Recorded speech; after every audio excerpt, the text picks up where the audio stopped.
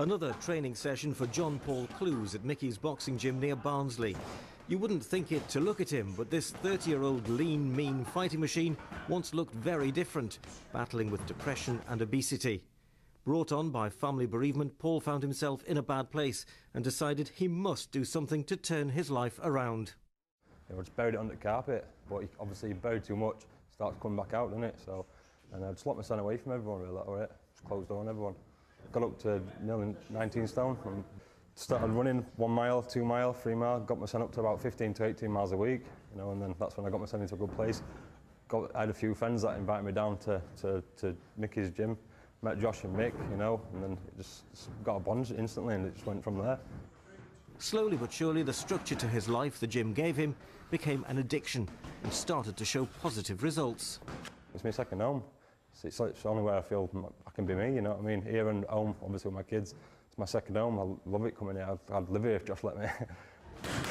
Under the wing of champion boxer Josh Whale and his dad Mick, Paul's potential started to shine through. When he first walked in gym, you know, at 19 stone, it were a big ask.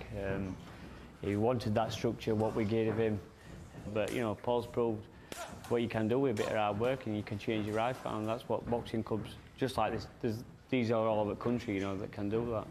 John Paul Clewes had his first professional light heavyweight fight in November and won his debut. He's also created his own diet and fitness plans that people can sign up to. Helping others reach their potential is important to him.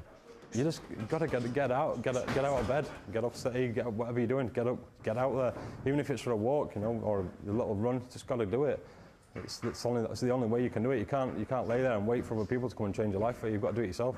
With a 3-year contract and 5 fights scheduled so far this year, this once unhealthy, unmotivated young man certainly has a bright future ahead of him.